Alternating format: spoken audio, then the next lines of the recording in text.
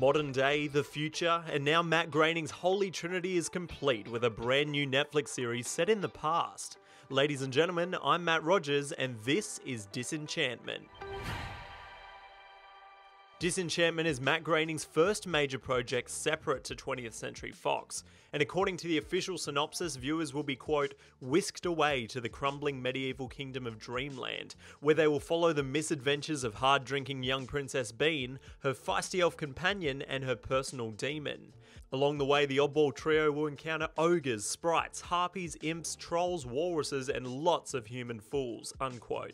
Disenchantment obviously borrows heavily from Groening's signature art style, minus the Simpsons' yellow skin tones, and the team behind Futurama will be taking the wheel in the animation department, also bringing across some of its stars, notably Billy West, voice of Fry, the Professor, Zap Brannigan, and Zoidberg. Young lady, bring me a sandwich from the dumpster and leave the maggots on it. And also starring John DiMaggio, voice of Bender.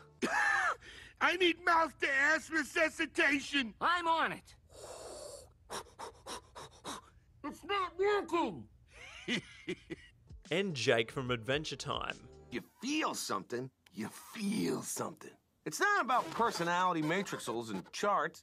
It's all about the bumps in your heart. DiMaggio describes Disenchantment as a crossbreed of The Simpsons and Game of Thrones, which is definitely a unique concept, but I think it would be a great fit for Netflix, who have released an official statement from Groening, who says, quote, ultimately, Disenchantment will be about life and death, love and sex, and how to keep laughing in a world full of suffering and idiots, despite what the elders and wizards and other jerks tell you, unquote. Netflix has so far ordered 20 episodes of the new original, and the first 10 are dropping on August 17. What do you think? Are you excited for a new take on Groening-style humour in a fresh time period?